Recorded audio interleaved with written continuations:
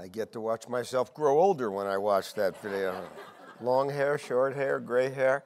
Well, it's great to be with everybody today. I tell you what, before I get started, since some of you know each other and some of you do not, let me invite everybody, if you can, take a moment to stand up and just introduce yourself to the people front and back and either side of you so we all know who we're here with.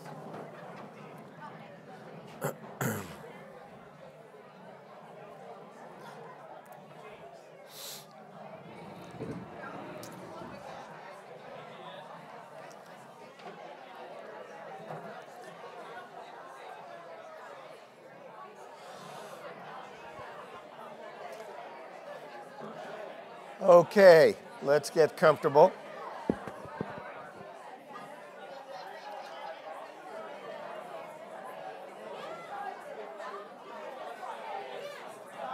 All right.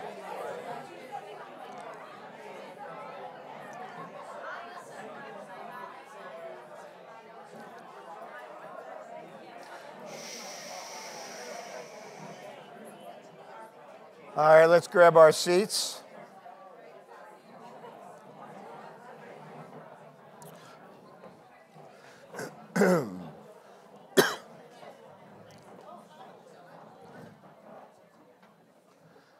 Well, first I want to publicly thank the Blandons. Thank you, Don, Nanette, and now that I know the boss of the family is Sarah.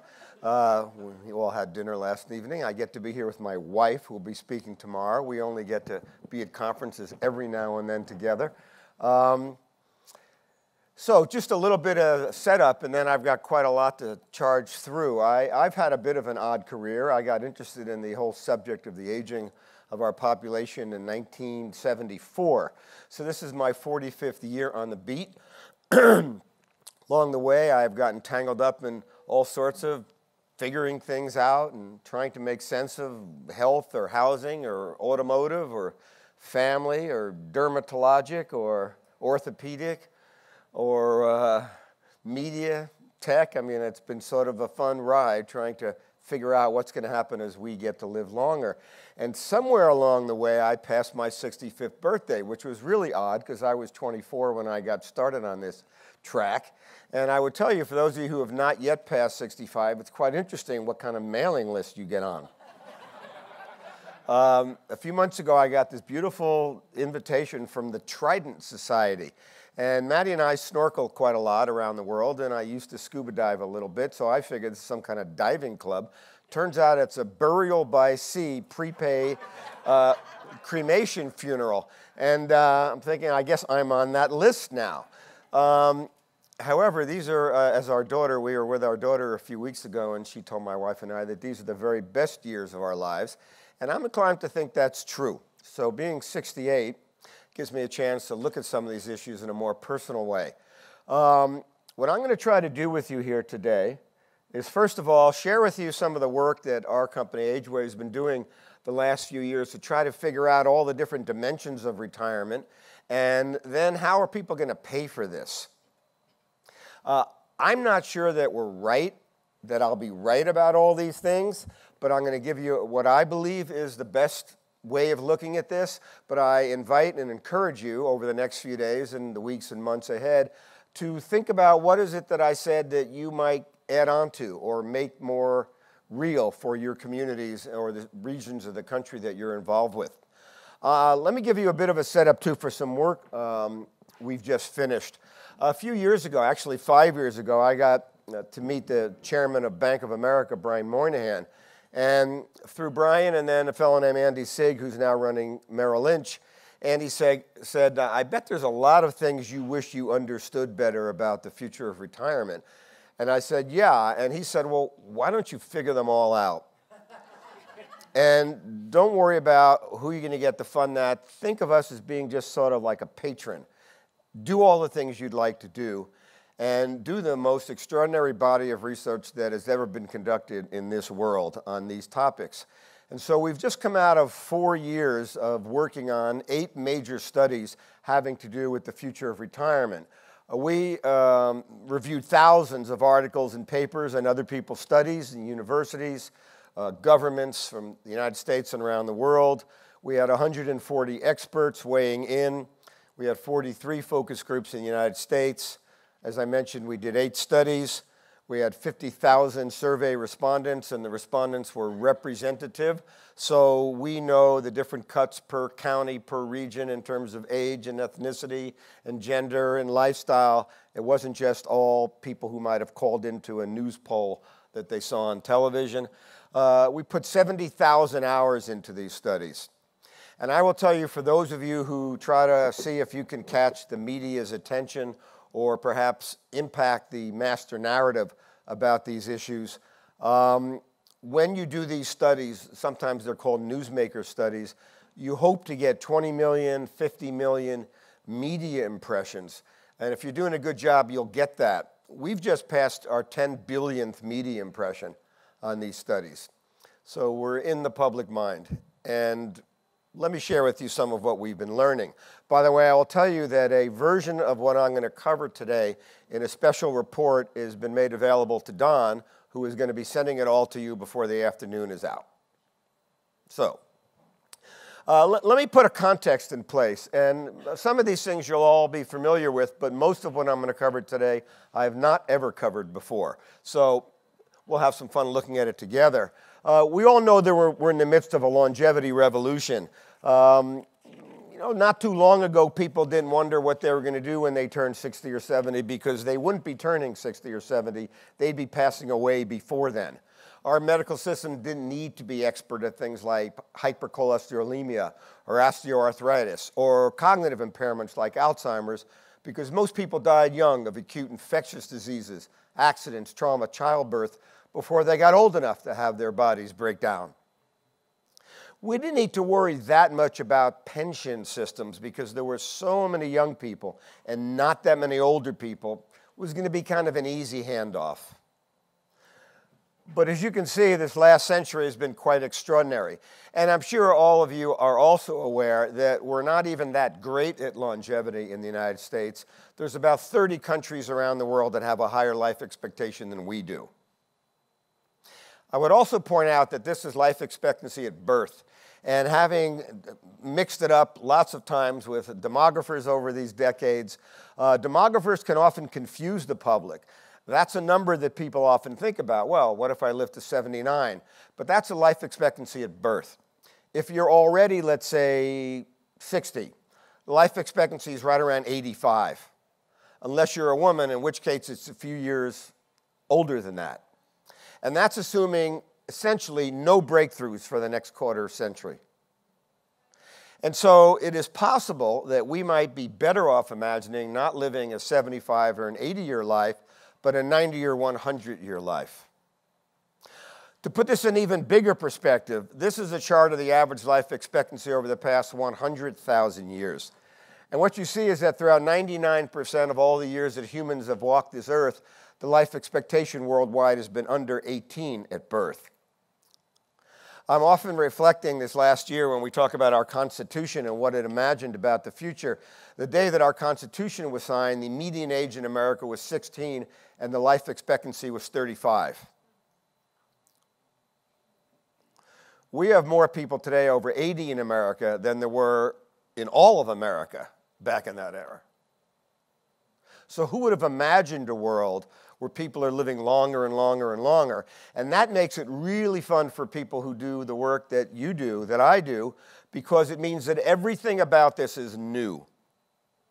People often think that what's the new? It's the new tech or the new app. No, the new is this frontier of longevity that has never been mapped, it's never been contemplated, it's never been envisioned, it's never been populated, it's never been activated.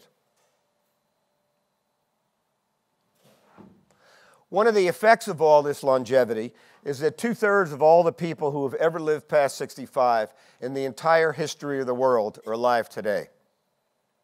And I will tell you, as the person who maybe has done more research on these people than any human being in the history of the world, I would tell you that most of these people are clueless about what they ought to be doing with their lives. Last year, the average retiree in America watched 49 hours of television a week. That's 2,940 minutes of passive TV watching. Now, if you or Don were to gather a group of people together and imagine what's the purpose of longevity, it's probably not to just sit on a couch and watch TV all day. And that begs yet another interesting question, which is who is dreaming up the role and purpose of older adults? And is it getting the amount of attention that it probably deserves as an issue? On top of this longevity, we've got this other demographic dynamic going on that you're all well aware of as well. But we'll see how this is going to impact the funding of longevity in just a few minutes. Back in the 1950s, when the boys came back from the war in the late 40s, all of a sudden we started having lots and lots of kids, the infamous baby boom. If you were to look at the 1950s and track each demographic segment in terms of which ones grew or shrank relative to their own size at the beginning of the decade, you'd see that the 1950s was a time of growth of kids. By the way, at the beginning of the decade, there were a few thousand pediatricians. By the end of the decade, there were tens of thousands of pediatricians. Then we had the 1960s. Teenagehood became the focus of American life. The 1970s, all of a sudden, the boomers are moving into their 20s. The housing market exploded. The 1980s, all of a sudden, the number of 18 to 34-year-olds began to shrink. And so we had this huge bulge in middle-aged people. The 1990s would have been a great time to have been the President of the United States.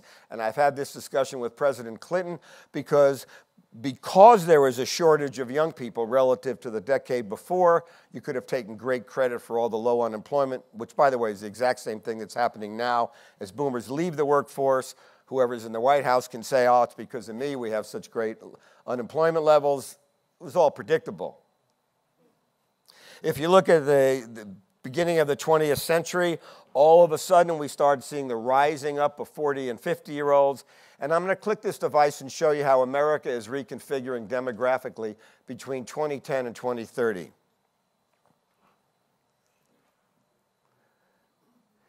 Yeah, now I could sit down right now because this is interesting. I mean, this has never happened before. And so if I'm giving a speech, let's say for AdvaMed, the medical devices industry convention, I get a standing ovation right about now. Because they look at this and they think, wow, this is unbelievable. However, if you're involved with pensions or intergenerational exchanges, yeah, you figure this out. And by the way, that is your assignment, to figure this out. Let me give you an example of how this is playing out. We have a lot of new retirees. So we've got this big bulge, like a baby boom has become this age wave, and we have a huge number of people migrating into retirement. Not only into retirement, but spending more and more years after those birthdays.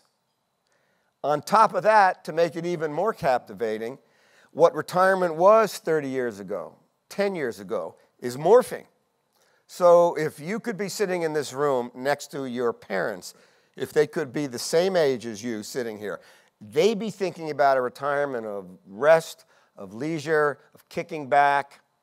But you're probably thinking of a retirement of maybe a new career, or writing your first book of poems, or traveling the world, or going skiing with your grandchildren. That the images of retirement and what it's going to be have very little resemblance to what it used to be. So people are beginning to think, wow, I might live 80 years or 90, or someone might say, I've got an aunt who's 103. How's that going to be paid for? And that's where the discussion gets very ornery, because most people think someone else is going to pay for it. The solution will come from somewhere. It's a reasonable perspective, I guess. I remember when I was a kid, I was born in 1950. We had air raid drills. You remember those? Where the idea was you were going to practice if a thermonuclear device was going to go off in your high school, by putting your head under your desk, you'd be okay. That was sort of like a safety measure. As best as I can tell, we have a lot of the same strategy operational here. Just put your head under the desk and maybe everything will turn out okay. So let's look at a few examples. I'm very captivated by Social Security. Let's look at it not from a Democrat or Republican or gerontologist point of view. Let's just look at it from a numbers point of view. If you look at 1940 to, let's say, the year 2016, the life expectancy has gone up 15 years. The life expectancy at age 65 has grown by 50%. The average retirement age, you should know, for 20 years after Social Security passed was 70. Older people thought, why do I want to stop working? I kind of like what I do. I like the income and makes me feel useful to other people. The population of people over 65 has multiplied 5 times. The ratio of workers to recipients has gone from 159 workers per each retiree to 2.8 to 1, on its way down to 2 to 1. The number of recipients has grown from 222,000 to over 60 million. The average payout was $220 then in 1940s dollars. Today it's about 16,000. The total payout from our federal government has gone from 49 million to 916 billion. And the percentage of our federal budget that goes to just Social Security has gone from 0.03% to 24%. And that's before all the baby boomers start taking up space. Now, I don't know about you, but I look at this and it makes me nervous. Because it was never intended. We never expected that people were going to live so long, and so many of them, and then there'd be declining birth rates and all sorts of things.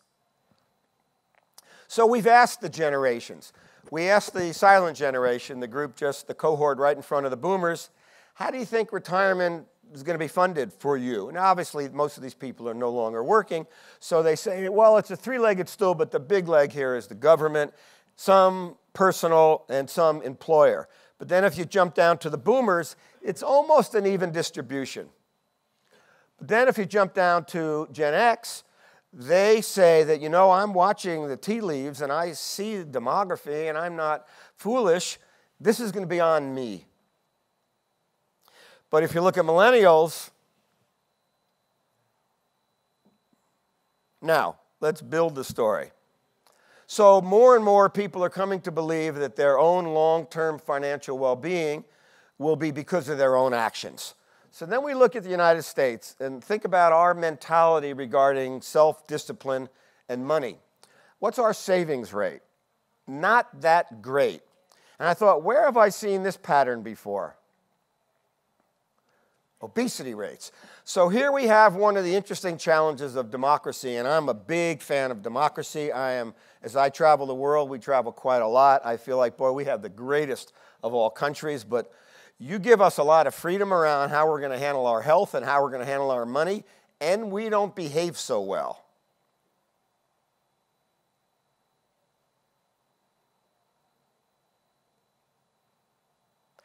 %, last year the study was just done, say they've never sat down even like throw a number on the wall. How much money do you think you're going to need? 81% of the public says, no idea. What else? We asked people, do you feel, these are people who are pre-retired, not yet there, how far do you think you're going to be able to live and be okay financially? Not very far. This is interesting. We asked people, if you were saving for retirement, what was the trigger to start? And by the way, I know I've worked in the so-called aging network for 40 plus years, and there's the overwhelming belief that people's retirement should be funded by the government. And maybe that's the right way to do things, but as I look at the numbers and the demography, that seems like it's going to be more challenged in the future. So we say, well, where are people getting kind of activated to save? And interestingly, it's their employer, overwhelmingly. More than their AARP or more than their church or more than a financial professional. It's my employer had a plan or my employer had an educational program. And you know what else? They usually trusted that. It's a good thing to know. Now I'm going to make this more a playful mosaic. Normally when people talk about funding retirement, they principally talk about it in terms of the currency of dollars.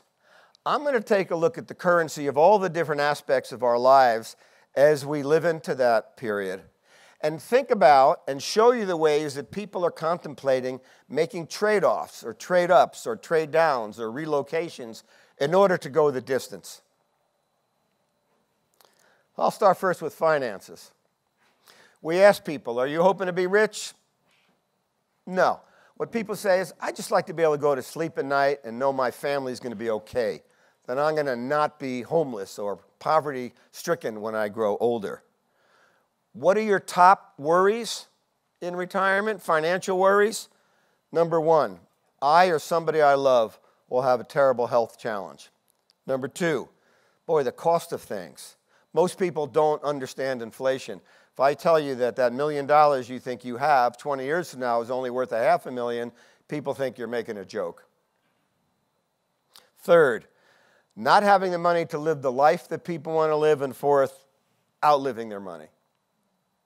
My dad, who passed away 4.5 years ago at 91, was a very, he was a great guy, kind of a character. I think if Rush Limbaugh didn't show up for his job one day, my dad would have liked to have taken that slot. We grew up in Newark, New Jersey. My father was very responsible, hardworking, never went to college, kind of earned his way into a middle-class life. But he had diabetes. So my dad thought he'd live about 70 or 75. And he planned financially for he and my mom to be in good shape throughout his life with some insurance after he passed. Well, as I mentioned, my dad lived to be 91. You can't imagine how hard it was for my dad, a very prideful, hardworking guy, to have to take checks from Maddie and I every month. He way outlived his resources. We also ask people, how do you feel about your money decisions? Interestingly, people second-guess financial decisions more than any other decisions in their life. More than, do I have the right mate? Do I live in the right town? Do I have the right job? Not nearly as much as people second-guessing, am I doing the right thing? Do I trust the people I'm looking to for guidance? Do I even understand what this is all about? To make things even worse, about 2/3 of our population say they don't even understand what anybody's talking about. Now, I got to tell you, I'm 68. I've written 16 books. I've got a PhD. I'm considered like Mr. Age-Wave. Last year, there was a designation of the 35 most influential people in financial services over the last 35 years. And it was Alan Greenspan and Warren Buffett and Chuck Schwab, and I was in that group. I was the only non-financial professional in the group. But I got to tell you, I sit at financial meetings all the time, and I hear people talking about 403Bs and 529s, and I'm thinking to myself, I don't know what they're talking about.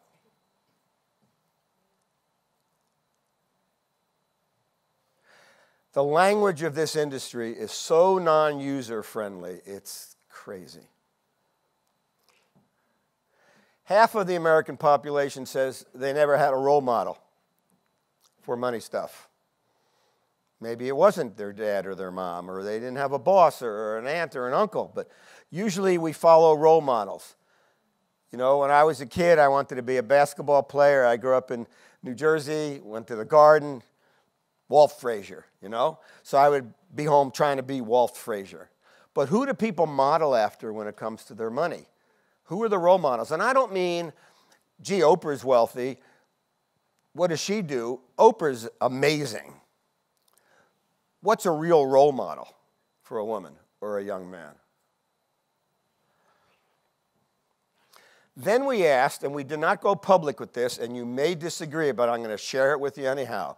We asked people in America, by the way, I've now done this same question in 20 countries around the world, and the response is almost identical. As people live longer, what should the government do to support an aging population? First, people say, well, gee, I mean, if you're going to be living 80 or 90 years, maybe you're not old when you're 65. We ought to move that age. But right behind it, people say, enforce additional savings, mandated savings, which runs against a lot of the spirit of our country of letting people make their own mind up. But what people are saying is, I just can't do it on my own. Make me save. And help us help ourselves. 90% of the American public would like financial education to be taught in high school. By the way, I've been doing studies now for a quarter of a century. I have never seen any question that has gotten a 90% response. In our family, we have 2 kids. We can't get a 75% agreement on anything.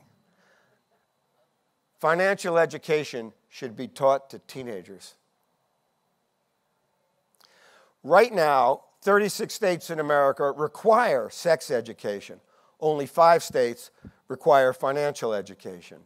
So here we've got generations of young people going to be living very long lives, many of whom don't have a role model, don't understand the language, could use some help.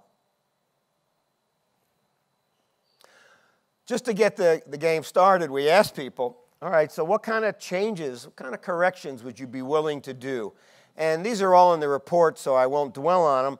People said, well, maybe I need to learn how to spend less.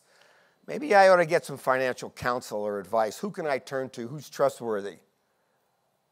Maybe I ought to do better at taking advantage of tax-protected accounts, and so on. But the plot thickens. Let's look at these other 6 categories. We asked people, we're talking about retirement, what's the most important thing to achieving a happy retirement? Not even close. Having good health. And by the way, having health challenges has big financial impact. The number one reason that people stopped working before they thought they would was because they got sick or a loved one became ill and they had to be caring for them. And then the out-of-pocket costs, and then the long-term care. So oddly, one of the smartest things a person can do for their financial well-being is to have more physical and emotional well-being. As we grow older, there are changes, more arthritis, more varicosity in the veins, orthopedic impairments, and I could totally blow your whole weekend.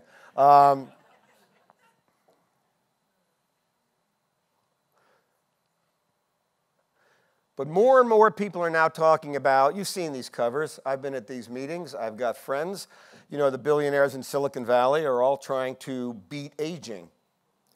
They're all trying to, can we live to 150? And by the way, I've been at many conferences this last year. I'm involved with the X Prize. I keynoted the Exponential Medicine Conference last year.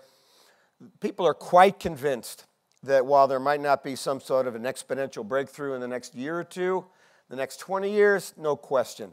And so half of all the kids born in the last couple of years, your children or grandchildren, are going to live to be 150.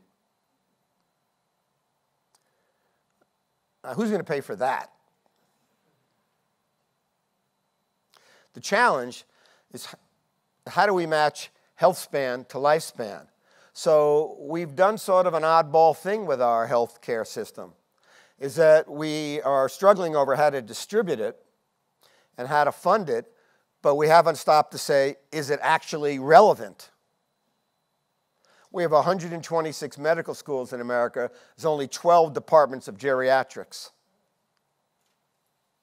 90% of all the doctors, nurses, rehab technicians who will graduate from school this year will not have taken one elective in geriatric medicine. We don't have much as a preventative health system. And our rehab and recovery systems are uneven. So maybe if we could figure out how to match our health span to our lifespan, we'd have healthier 70 and 90-year-olds who'd be more financially well off. One of the things we need is medical excellence. And I know that Carrie's in the room here, Carrie Hannon, who's probably one of the several great writers on these subjects. I have been going after AARP. In fact, I just spoke to Joanne Jenkins about a week ago on this. It's unconscionable for me that we have so many physicians in this country caring for our moms and dads who are incompetent at doing so. I'm not saying they're not nice people and they didn't go to medical school. I'm saying they don't understand how to deal with an elderly person. They don't understand polypharmacy. I have an Aunt Phyllis who sort of was like an extra mom to me growing up. My aunt and uncle lived a few blocks away from us. She's now 93. So she's got a lot of pain from her arthritis. So her doctor prescribed Vicodin. She lives alone. So a few months ago, my Aunt Phyllis got up in the middle of the night, fell down and broke her neck. Now, what kind of doctor prescribes Vicodin, opioids, to a woman in her 90s who lives alone? How can we have a medical system where doctors are not trained? By the way, you go to Great Britain, every doctor has received training in geriatrics. Japan, 1 in 2. And not only that, but because geriatrics is not sexy or highly compensated, the number of geriatricians in America, while we've got 40,000 or so pediatricians, we had 9,000 geriatricians 5 years ago, but they're retiring. We've got about 5,000 now. Second, boy, do we need better science. I watched every single minute of every single debate leading up to the last election. There was not one question focused on better science so we could eliminate some of the diseases of aging. Not 1 minute. Alzheimer's is going to become the sinkhole of the 21st century, and it's a disease that will not be beaten by doing crosswords puzzles or eating a vegan diet. This is a disease that's going to have to be beaten in the lab. And yet for every dollar we spend on caregiving people with Alzheimer's, we spend less than a half a penny on the science needed to beat the disease in the first place.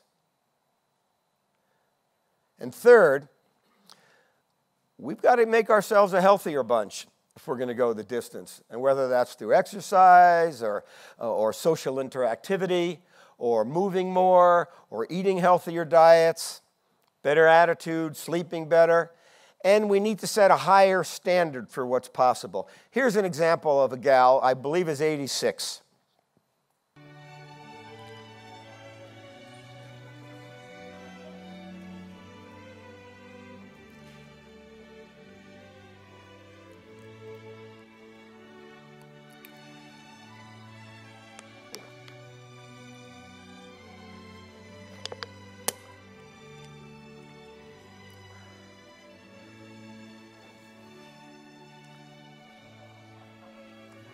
Don is going to try this after our break today.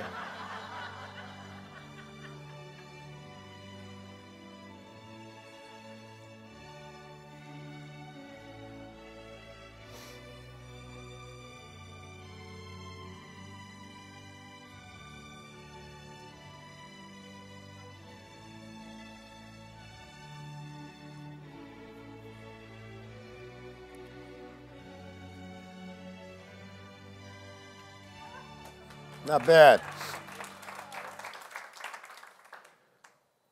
We ask people, what's the scariest disease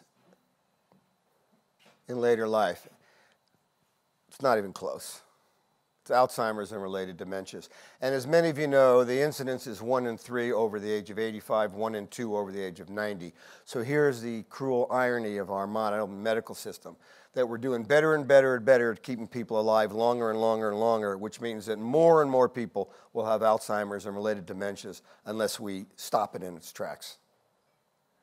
When I was 30, I was lucky. I collaborated on a book with Jonas Salk, who when some of you were very young, when I was like 3, he had his breakthrough. I didn't obviously know him until I was 30.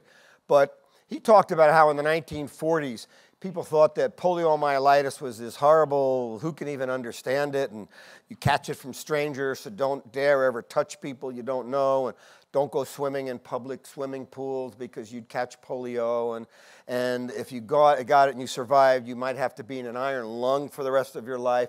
So a lot of people thought that what the world needed was more iron lungs. And Salk explained to me at dinner, he thought, no, my attitude was completely opposed to that. My attitude was, we need to stop this disease. Most of the high-minded, really good people who are involved with the Alzheimer's crusade are trying to create Alzheimer's-friendly communities and Alzheimer's-friendly, buildings. I'd like to turn the disease off. And that would put a whole lot of long-term care questions away. That would put a whole lot of long-term care-related caregivers, free them up. It would give us a different future.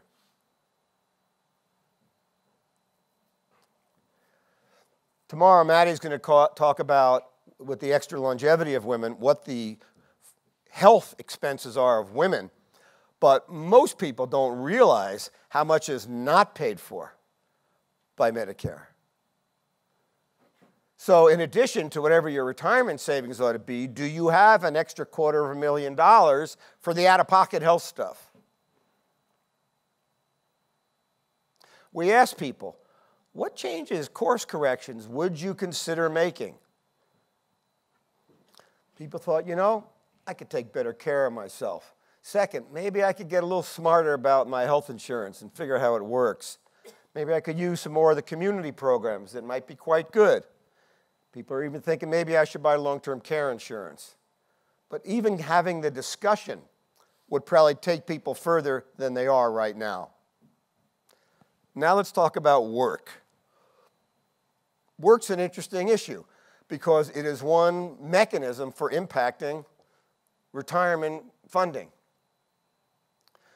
So we ask people, pre-retirees, what do you think you're going to miss the most in retirement? People are unequivocal about it. They said, I'm going to miss the income. But then we asked thousands of retirees, hey, what do you miss the most? The action, the people, the connectivity.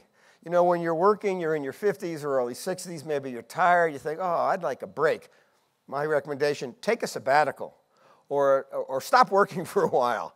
But to stop working permanently and then live 20 or 25 years, boy, that's Twilight Zone for a lot of people. So we ask people, what would your ideal plan be? And what people say is, 29% say I'd like to stop working and never work again. Fine, if you can afford that and you can live a life within those conditions, great. 8% of the population say I'd like to be working full-time. And I'm not going to go political today because I know I'm not supposed to do that anymore. But I watch Mr. Trump and Mr. Giuliani.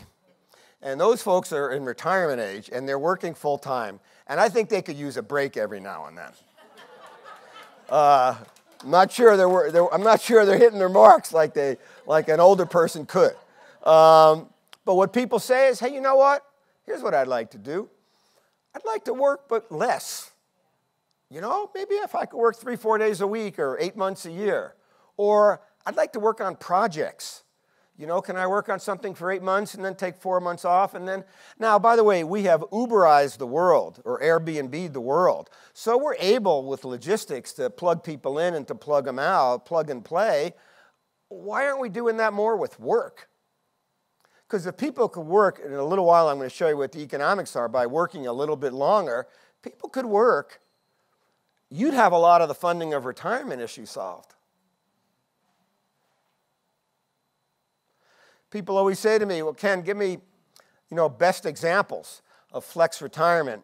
And I would tell you that I think it's the entertainment industry. The Stones are now older than our Supreme Court.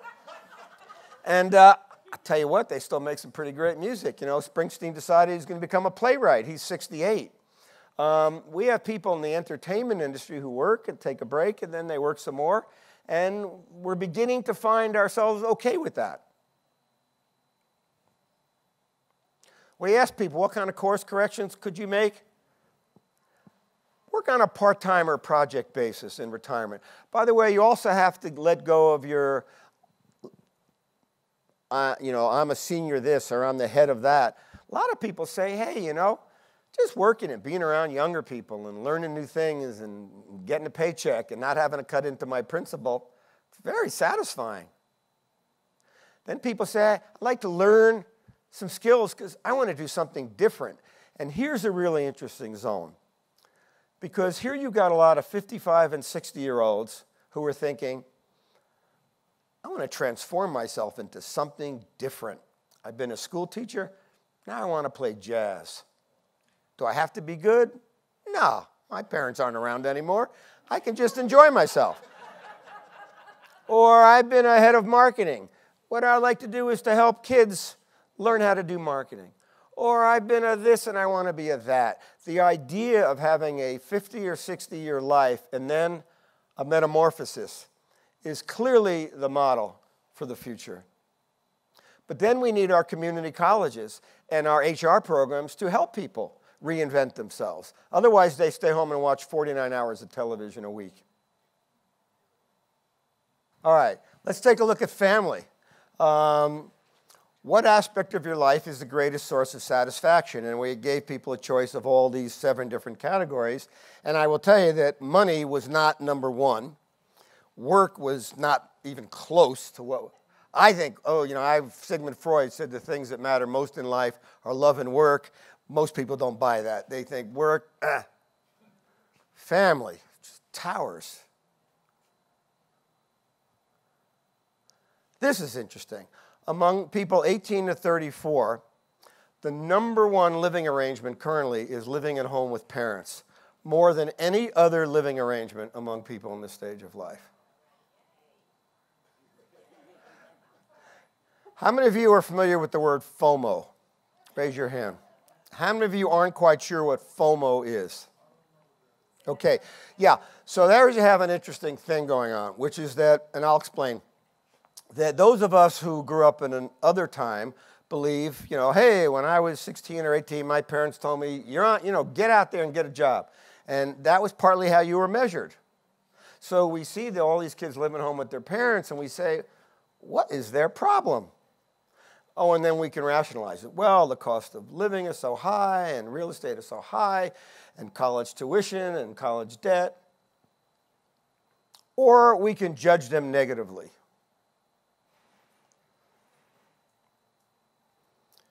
I asked the word FOMO because it's believed to be by researchers and psychologists all over the world now. It is the number 1 driving force in the lives of people in this stage of life.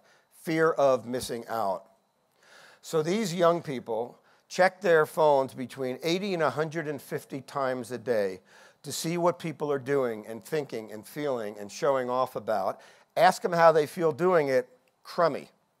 Makes them depressed. Can they stop? They cannot stop. It's the first thing they do when they wake up in the morning, the last thing they do before they go to sleep at night. It's causing all sorts of mental and emotional imbalances among an entire generation.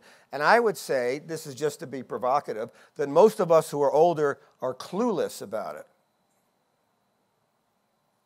So here we've got an epidemic of addiction going on among young people that's impacting how they feel about themselves, as an example. And then we've got this other thing, which is that partly because of a longer life and partly because their parents bought homes in burbs or have apartments with an extra bedroom, the kids are saying, hey, I like my folks. When I grew up, we had 1 TV set. It was black and white. And so we had a TV room. The family would get together, and so you were a part of your family's thing, Kids today, they got their own Netflix. They got their own screens. They can go into their bedroom and be left alone. Hey, living at home is great. Mom does the laundry.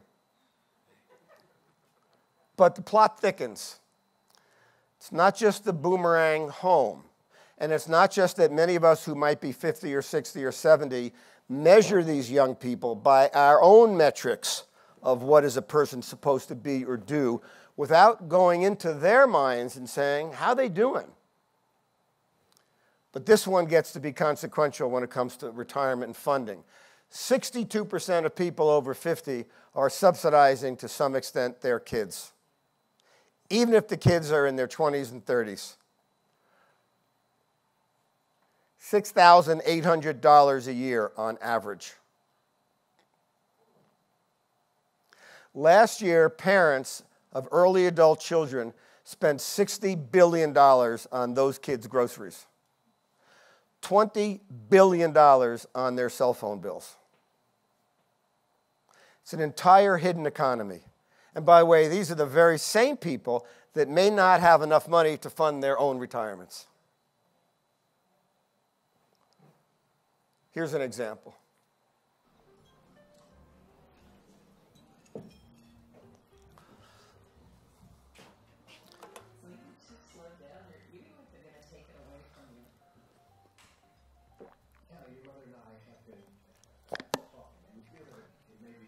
Touch more volume.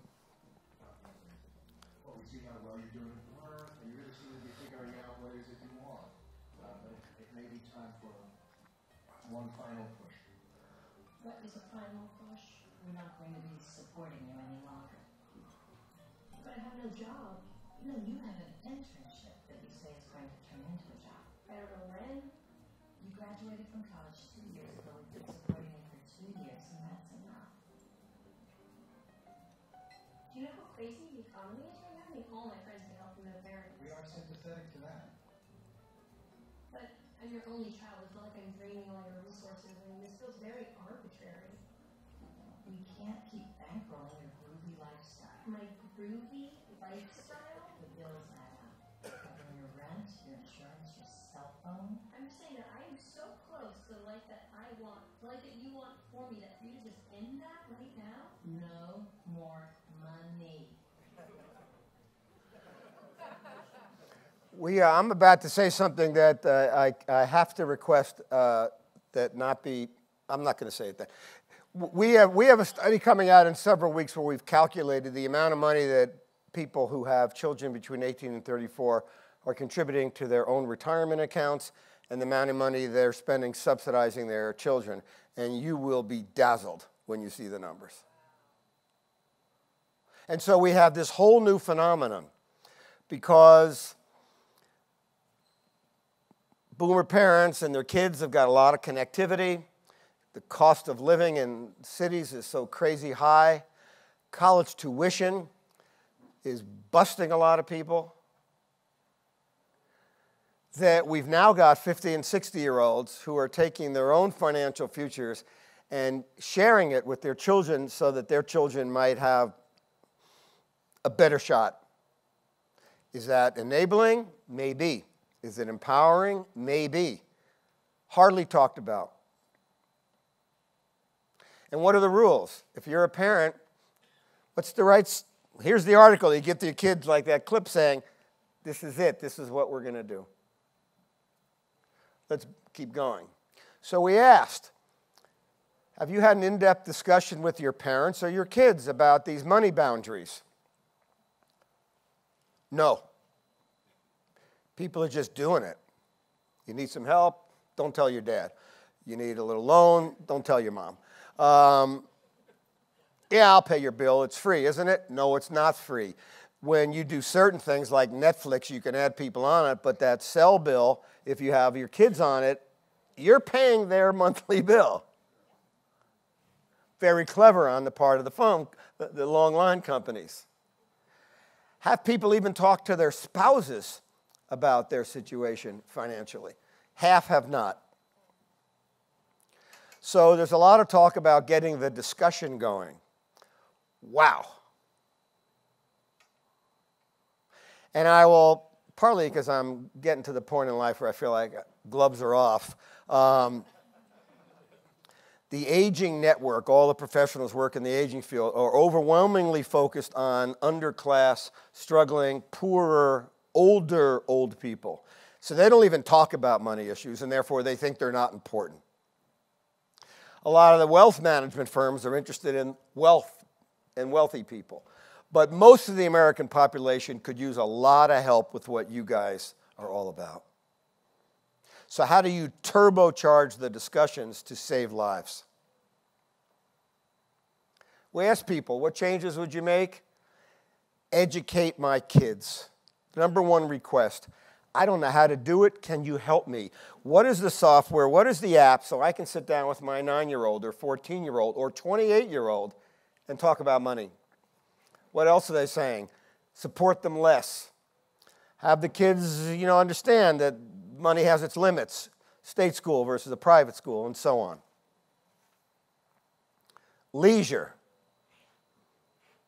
I will tell you that when we began these studies, we were asked to put together a list of the 100 most intelligent and thoughtful people having to do with retirement. And we broke them into categories. Mental health, many experts. Slips and falls, disability, many experts. Housing, many experts. Fun, no one. Not one expert on fun in maturity.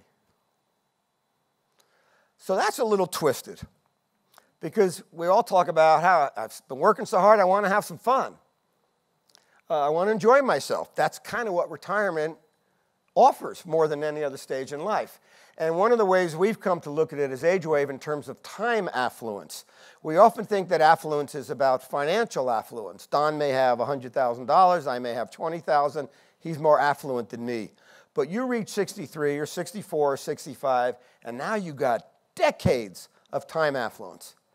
Yet we haven't really shown people or activated what things people might do with that, and what's the right portfolio. For example, last year, 23% of America's retirees volunteered. Those that volunteered spent 2 hours a week doing so. It's pretty good. That means that the average retiree in America volunteers 23 minutes a week. Watches TV 2,940 minutes a week. Volunteering 23 minutes a week. Has anybody ever sat down and had a major global conclave on how does one fill one's free time with a combination of service and a combination of giving back and a combination of staying current and relevant and fun? Here's some things we've learned. Retirees began to talk about what matters in life. And what begins to matter more than things are experiences. And they don't even have to be expensive experiences. Just experiences with your grandkids, time with friends, being free of pressure. And who you're with is more important than what you do. And we found that people of very modest financial resources have every bit as much fun in their leisure as people who are very wealthy. And they may be doing it at the local park, or by staying at their niece and nephew's home in a college town, or by learning how to paint or draw or volunteering at the community center. So getting more sophisticated about what to do with all this free time is an area that we think is going to come more alive. Some people say they want to disconnect. This crazy family went to Africa thinking they ought to reconnect. That's our family. That's our daughter Casey, our son Zach. That's a rhino.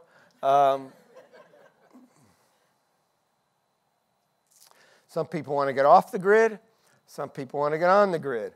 Some people want to rejuvenate. Other people want to keep learning. And other people want to give back. And people talk about wanting to have peak experiences. And yet what most people say is they want to have all of that. That's the new portfolio for one's life. How does one organize that? This is interesting. There have been a few studies, Laura Carstensen at Stanford, a few other people, that have been doing studies on happiness and age. So we decided to go beyond that. We thought, who has the most fun? This is really strange, because we think that young people are having fun. They're not having fun. They may be posting pictures that 3-minute moment when they look like they were having fun. Who's having the most fun? People in their 50s and 60s. Because they feel more free from obligations and more free to do what the heck they feel like. What else do we ask? Contentment. You know, that which we're all seeking in life, a little bit of comfort with who you are, peaks in the 60s. Happiness. Oh, young people are happy. That's when everybody's happy. I want to be young again so I can be happy. Guess what? Yes, when we hit our 70s, late 70s, and we start having loss and health challenges and crises and cognitive challenges, turns down somewhat. But the late 50s, 60s, and 70s are the best period of people's lives. And nobody has ever been willing to stand up and say, check that out.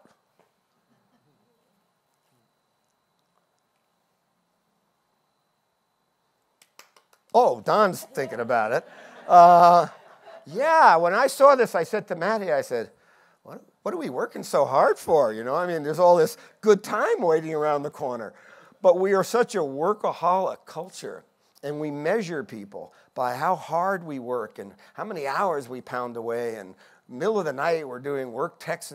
The idea of learning how to be more open and present and happy with one's life. And that's another variable, that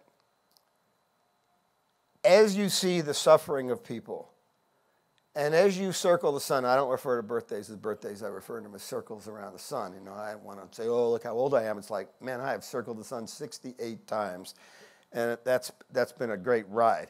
So as you do that more and more, instead of becoming sort of doddering and wishing you could be 30 again, a lot of people are starting to say, wow, I can see the way things work here. I mean, I got some perspective, you know, and we don't value that so much in our movies and our entertainment and our language. You know, so what is your name, David? So I don't know you, David, but if I hadn't seen you for a while and I said to you, hey, David, it's great to see you. You're looking really young today. He'd probably think, wow, thanks, Ken. But if I said, David, it's good to see you. Boy, do you look old. That would be a terrible thing, because we think, being old, when we were in Nairobi last year, in Maasai tribes, the older people are referred to as elders, and younger people are referred to as junior elders, because they can't wait to get old so that they can have that perspective. Very different than the American style. What are people willing to do? Leisure, do more discounts, cut back on travel. And people are saying, hey, you know what? I could stay with friends. The fastest growing segment of Airbnb users in America are what they're calling modern elders. All of a sudden you got all these Airbnb was originally for kids, sleep on a couch, a few bucks a night.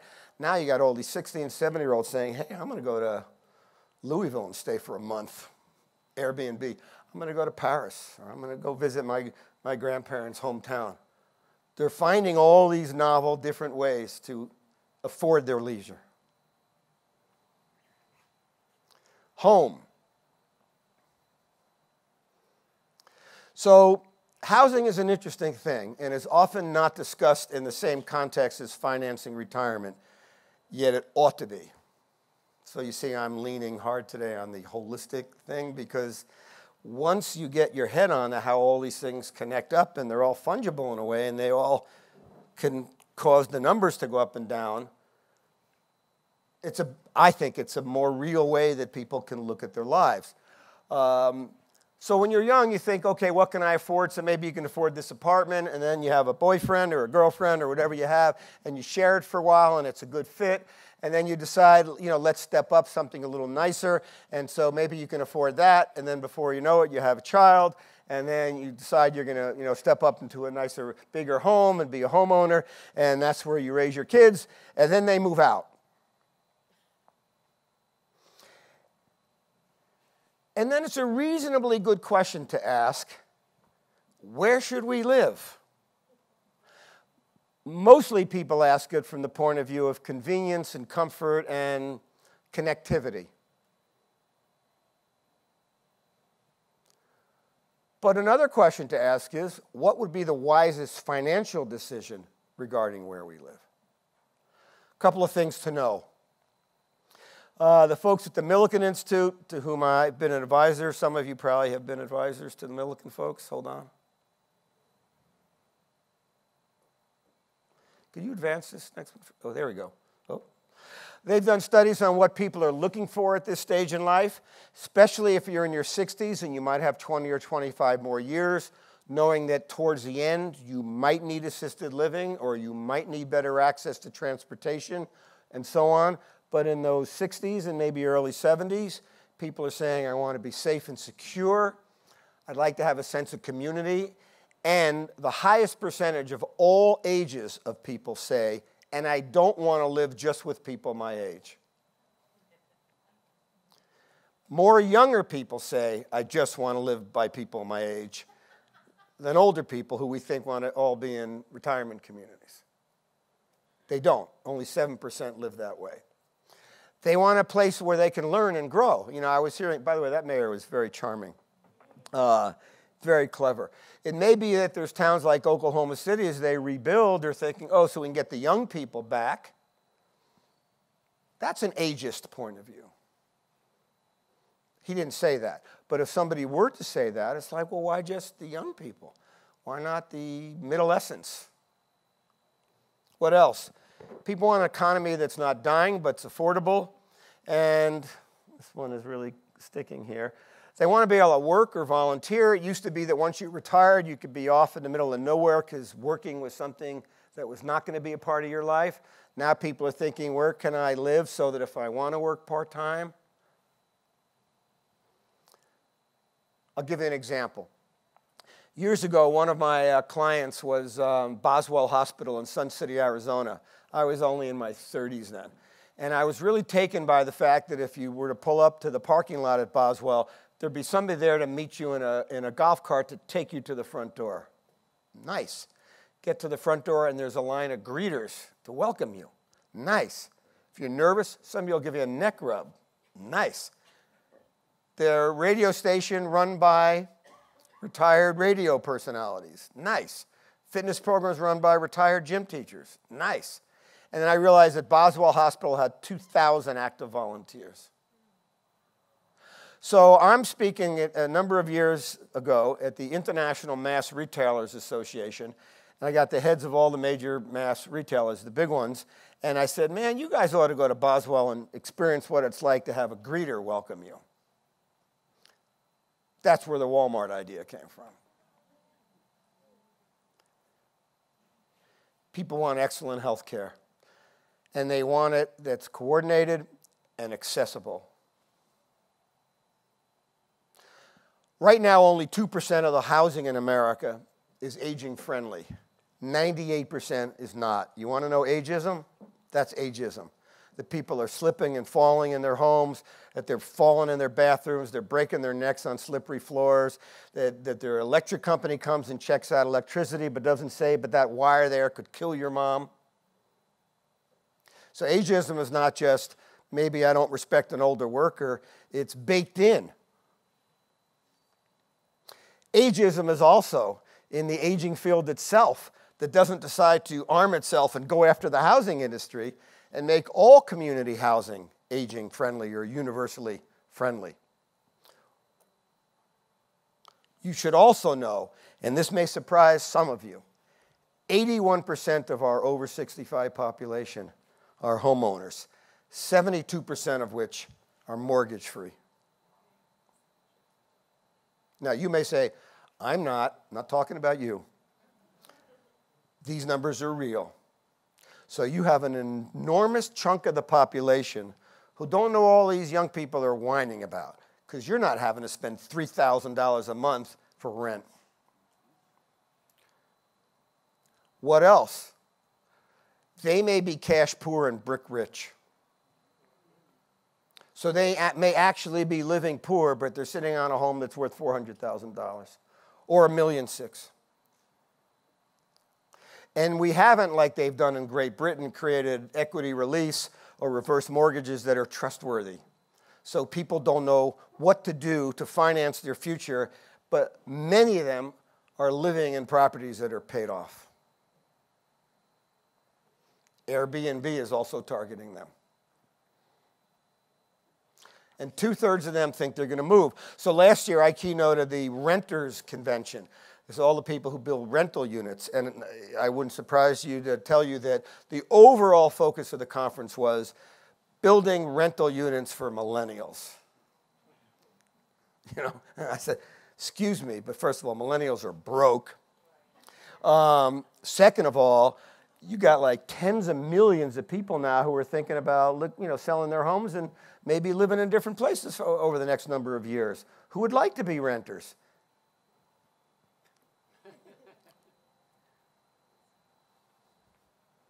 We asked people why they'd move. Be closer to family to reduce costs. You may think, reduce cost. You mean go from a certain cost of the property or rental or home someplace nearby? Maybe. But what if you're in a state where the whole cost of living is high? You could take your whole lifestyle, move it to a different state with maybe no state taxes, and maybe the cost of living is 60 cents on a dollar, and you can live large for the rest of your life. That requires a willingness to be mobile and flexible, which may be a part of the new financial equation. If you don't have the money saved, you may have to figure out how to tap your resources to go the distance. So I've got just a few more points to make. We asked people what home-related corrections they would consider: downsizing, less expensive vacation, sell my home and rent, take equity out, or refinance my home. Giving. I'm almost through all of these.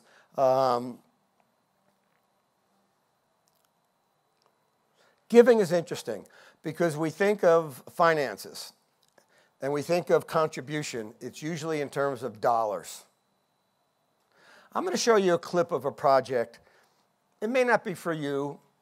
It's not the most amazing thing, but to me it's a good example of social program creativity. And I will tell you, having been straddling the not-for-profit and for-profit sectors now for 4 decades, I am taken by how the not-for-profit sector is driven by really heartfelt, good people largely, without any creativity. And the for-profit sector, you got people crazy trying to figure out new things who may not care about anybody.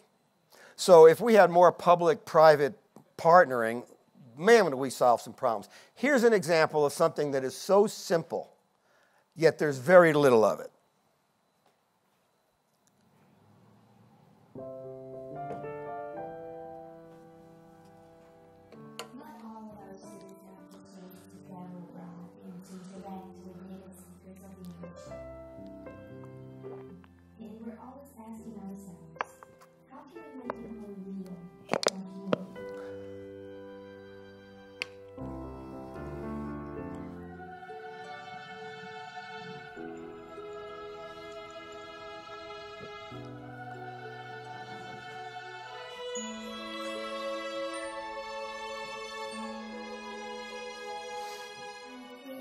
To connect our students with seniors who really say living in retirement homes.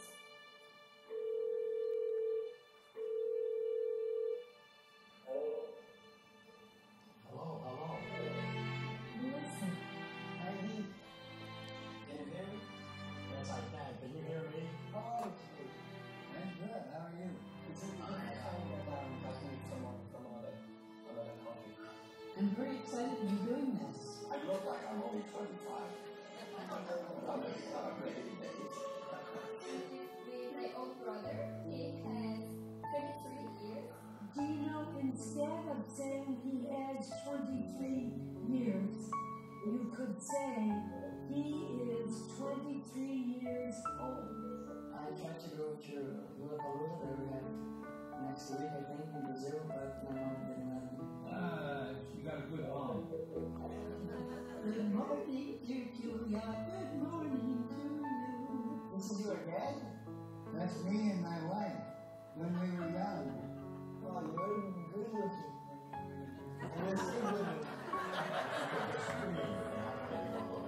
What do you think you would like to be doing? I see myself in a big family with a beautiful wife. And I want to thank you for this change of experience. You are incredible. You are my new granddaughter, and I love you. I love you too. And if you were here, I would give you a big hug. Oh yeah, that's like. Bye. Bye.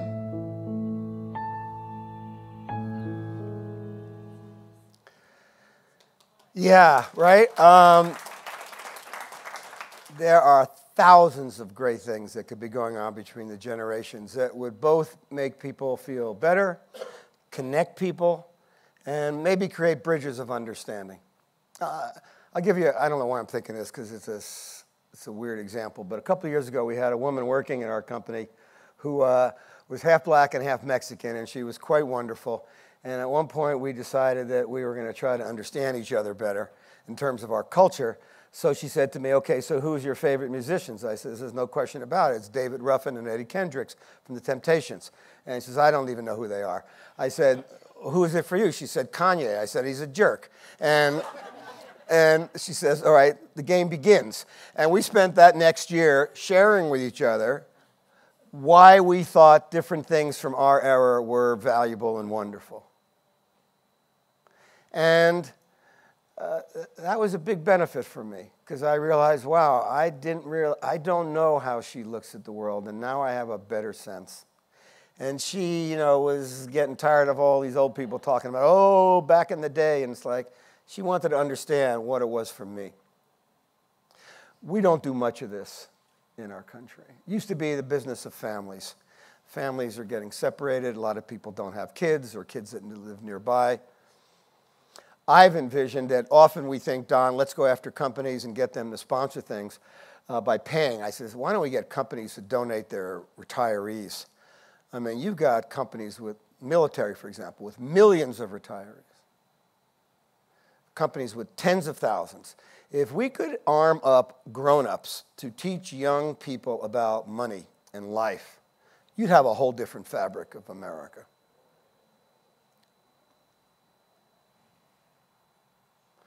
Two-thirds of retirees say, hey, you know what? This is the best time in life to give back. We think that we should get young people volunteering, good idea, but they say, wow, this is kind of what this time of life is made for. And then we ask people, interesting, how do you define success? Retirees said, you know what? I used to think it was about your house, your car, your money, your title. Now I'm a little older, I realize it's about your generosity. And I'll mention another individual here, David Brooks, who's a conservative writer, but I don't know, conservative and everything's gotten lost, I guess, now in terms of who's anybody. But he wrote a piece last year about your two resumes, your career resume and your eulogy resume. And he said, when we're young, we focus on our career resume. This is what I've done. This is who I know. This is what I've made. And then you get a little older, you grow up, and you start to realize your eulogy resume matters more. Who are you as a person? How will you be remembered? And you ought to get to work on being that person. I think this is an untapped resource unlike anything the world has ever seen. It's personal also within families. We asked people within families. There's lots of talk about inheritance. We shifted the discussion a decade ago to legacy. And then we asked people, what matters most? People said, yeah, money and property matters.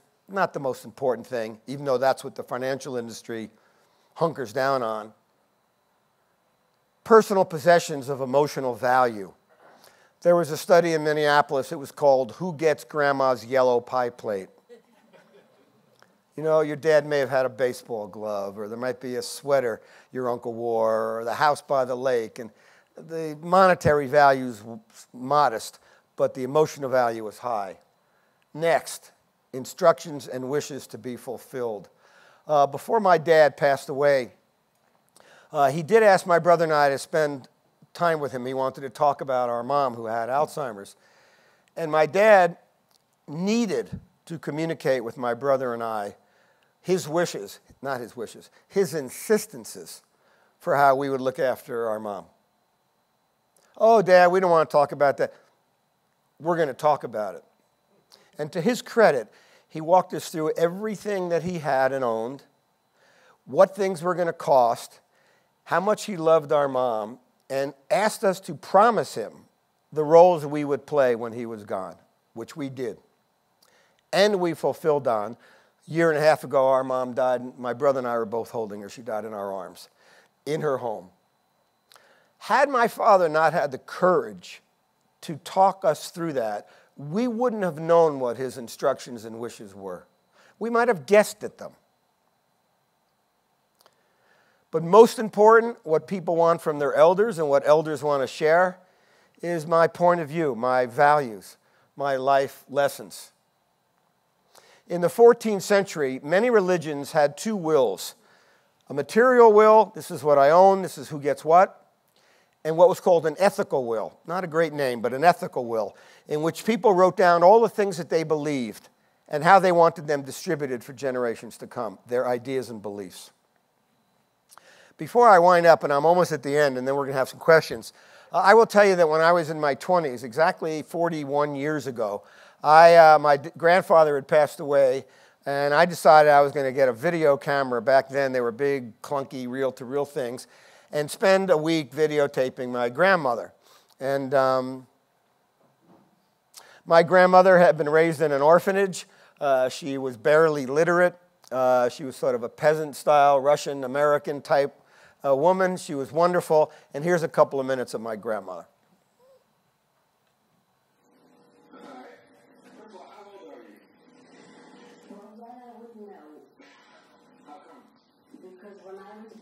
Touch more volume.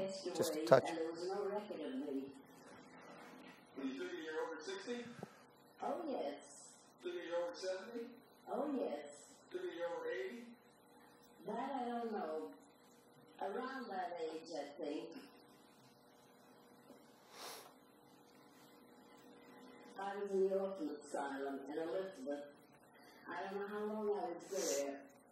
I stayed there quite some time. And then when I got a little older, whoever took me in, I boarded with them.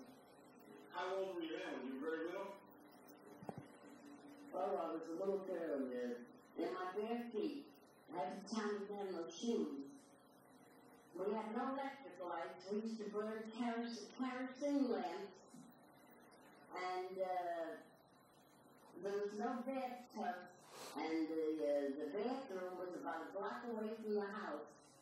You had to use a lantern to go out there at night.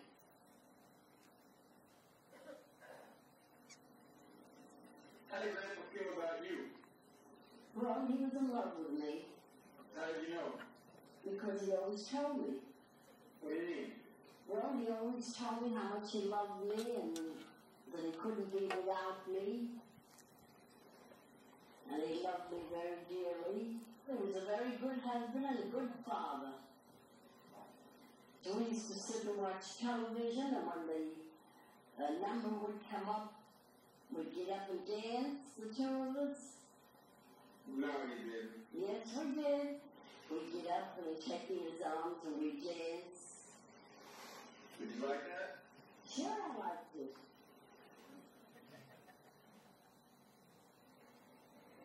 Is there the kind of message you like for all of us children and grandchildren to live on later on, 20, 50 years from now? What do you want us to learn from you that we can continue doing?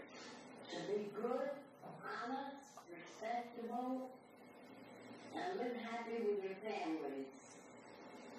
Like I live happy with my husband. You're a sweetie, Clara. That's enough. Now, we've got a few more things to do. Why do you think we're doing this? I don't know you because you want to remember me. And you like me. Right? That's right. That you love me. I do love you. And I love you too. From the minute you were born, I loved you. And find a nice girl and get married, and I'll love you double.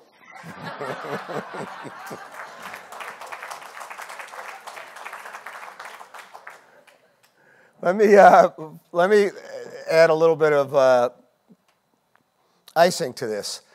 We created scenarios, and I'm only going to show you a couple of quick ones, just a minute on each, of what people might do and the financial impact, which is the kind of fluency that we all ought to be competent at. So we said, let's just say, for example, your family. Your child reaches 22, and you tell them, that's it. We love you, You're on your own. If you do that and nothing else, you'll have an extra $105,000 to work with. Let's take another example. Let's say you have a 60-year-old couple living in Seattle, and they decide that rather than stopping work, they're going to continue working half-time for 5 years. He's a claims adjuster, and she's a dental hygienist. Give them an additional $300,000. 5 years to mid-60s, working half-time. Here's a couple living in New Jersey. They're 62. They both have long-lived parents. They think, you know what? New Jersey, my home state originally, it's kind of expensive here. What if we moved to South Carolina? By doing that move, selling their home, having that money to work off of, live off of, and not having to pay mortgage, gives them an additional $690,000. But here's the crazy one. You got a 23-year-old recent college graduate working in Boston. His company offers a 401k plan. He's not even sure what that is. By the way, who named these things? 401k. What is that? Does that move you inside when you hear that? There's a 3% deferral rate. He or she doesn't, in this case, doesn't quite even understand that. He changes the deferral to 15%. Gives him an additional $1,300,000.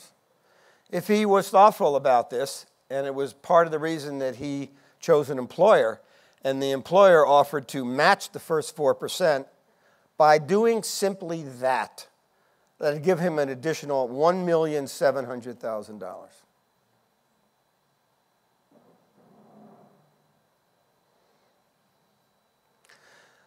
The game plan is not that complicated. If we're going to live these longer lives, we have to have the capacity from time to time to explore and envision our lives in our later years. It's a good idea to get some input, some expert guidance and help, whether it be from older people or folks who are good role models or bad role models because you want to learn what not to do, or from financial professionals who you might trust, community organizations. Create a strategy that fits. If I was trying to launch a business and I told you I'm going to do this and that, but I only need $8 to fund it, you'd laugh at me. So making sure that a life plan and a financial plan marry. But this just as important. We were doing focus groups in Texas, and one of the guys in the focus group had been involved in the Apollo mission, and they explained that 90% of the time that rocket was off course, even though it had all been tightly planned. That the mission was a continual exercise in course correcting. So it is with our lives. We got to aim for our dreams, but understand that it's okay to make changes and course correct in our family expenses, relationship with our kids, what we do with our homes, how much we save, how much we spend, whether we work longer.